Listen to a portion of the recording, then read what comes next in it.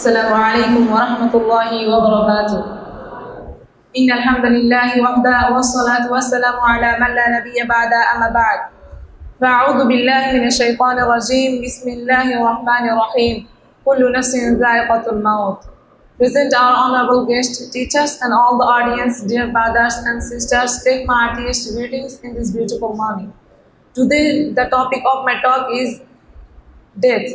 Today, we gather to address a topic that lies heavy on our hearts and yet remains a taboo in our conversations.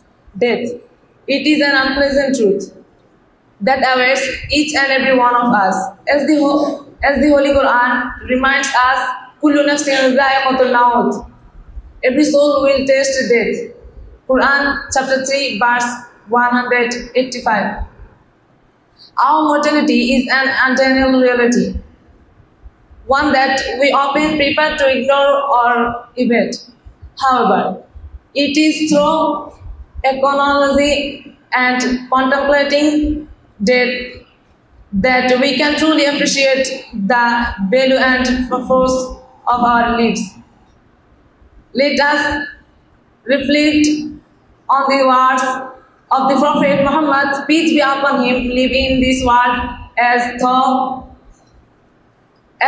you are a stranger or a traveler. Finally, I would like to that may Allah help us, have mercy on us, and protect us from the fire of hell. Thank you very much. Assalamu alaikum wa rahmatullahi wa barakatuh.